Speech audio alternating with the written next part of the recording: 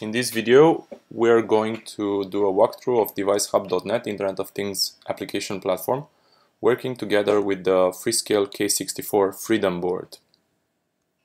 DeviceHub.net is an Internet of Things application platform that allows developers and businesses to create any kind of Internet of Things products and services. It allows to connect any kind of hardware to the cloud, be able to do data gathering from that device, and also be able to remotely control the device from the cloud platform, and also through REST APIs be able to control that device from the mobile phone or from a third-party web application. For this demo, we were using a Freescale K64F Freedom board, which is part of the Freescale Kinetis series of high-performance, low-power development boards.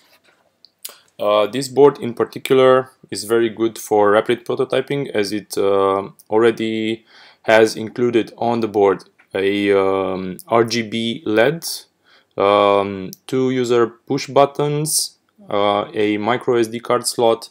It also has a 6-axis accelerometer, a magnetometer, and of course it's got an Ethernet board. It also supports wireless connectivity via add-on modules that can be found at Freescale or to distributors. For the purpose of this demo, I have created a new user account in order to be closer to what you will see if you haven't used DeviceHub.net before. Once logged in, we will go ahead and create a new project. We'll call it Freescale.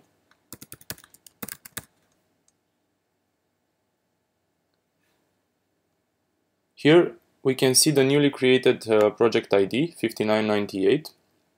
This we will use later, and also the platform created the new API key for us that we'll also use later in order to establish connection from our board to the platform. As DeviceHub.net tells us, we have no devices, so we'll go ahead and create a new device. We'll give it the name of Freedom K64.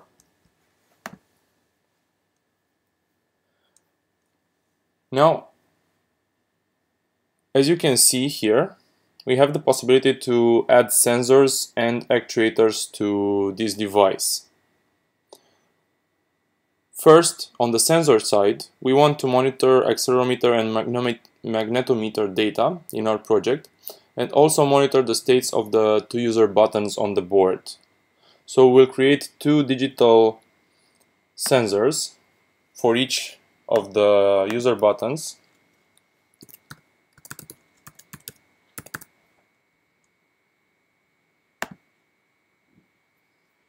Now we'll go back to the device, add a new sensor,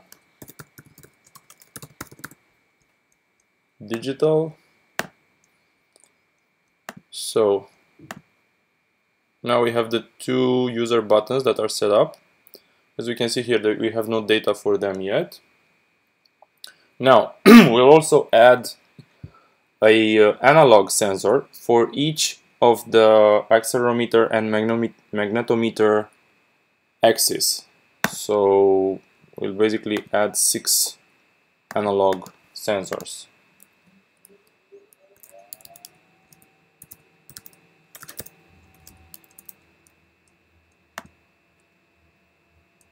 I'll just copy this.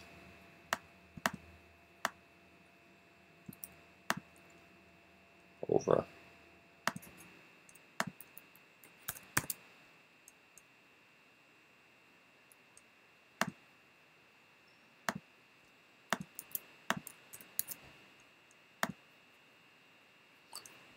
And I'll do the same for the magnetometer.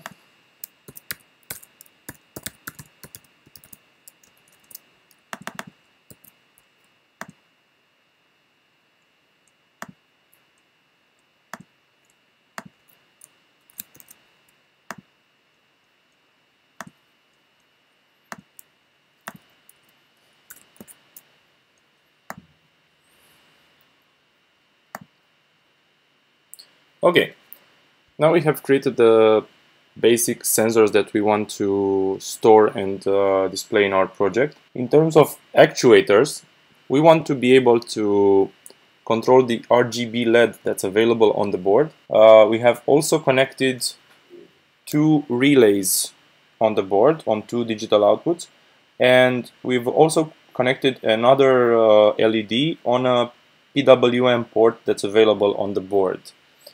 So for the RGB LED, I'm going to create 3 digital actuators, one for each channel of the LED. And if we go back to the device, we're going to see the actuator here. We can actually toggle this actuator from here. Now it's not doing anything, but it's going to do something once we also upload our code on the board. So I'm going to go ahead and create all the other actuators. This is going to be the green channel, the blue channel, and the 2 relays.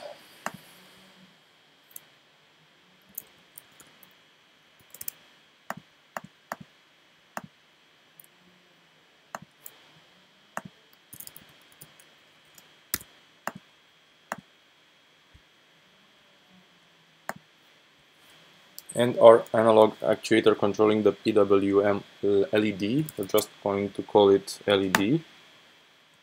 And this is how our project dashboard looks at this point. So we have our project called Freescale, which contains this device, the FRDM K64 board. And this is how our dashboard looks without being connected to the device yet.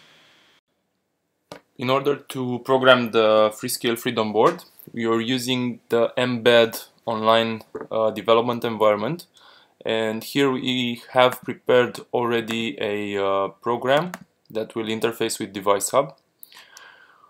What we need to do is fill in the API key, the project ID, and the device UUID that we can find in the Device Hub project. So we'll go there and click on development information. Here we have the project ID. Of course, these are already filled in by us. The device UUID, which is the unique identifier of the device, and the API key that was created automatically when we created the project.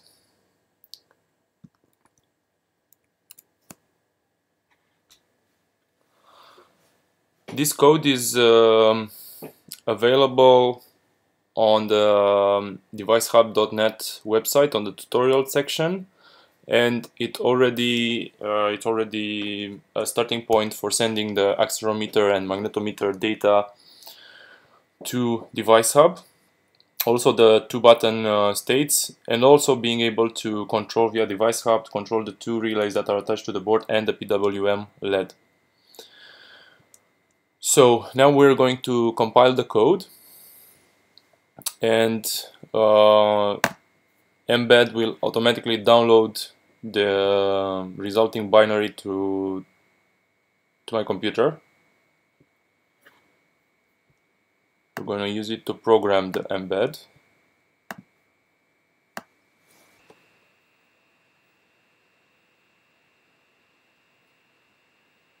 As you can see, the new binary is now written onto the Freedom board. You can see the flash LED blinking, and it's done.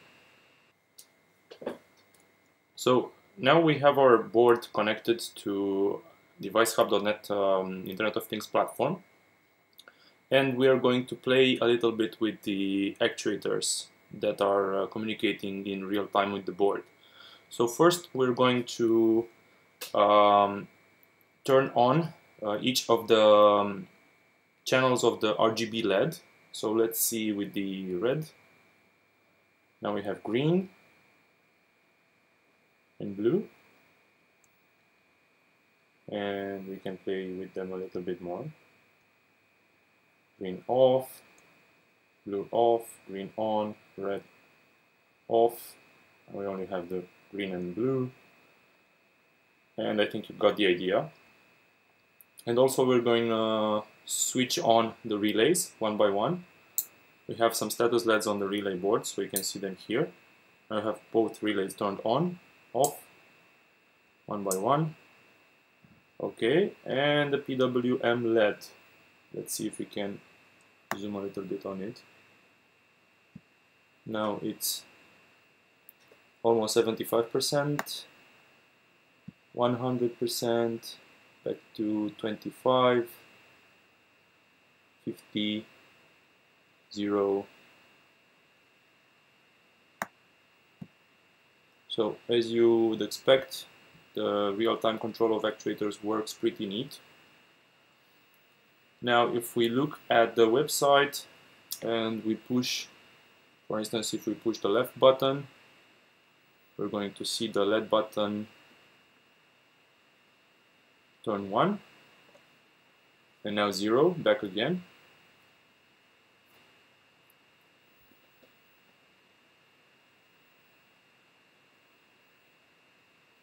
Also with the right button, and back to 0 again.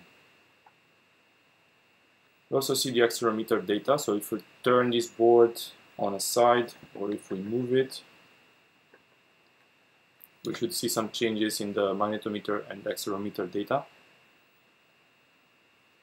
So, as you can see, everything works perfectly fine.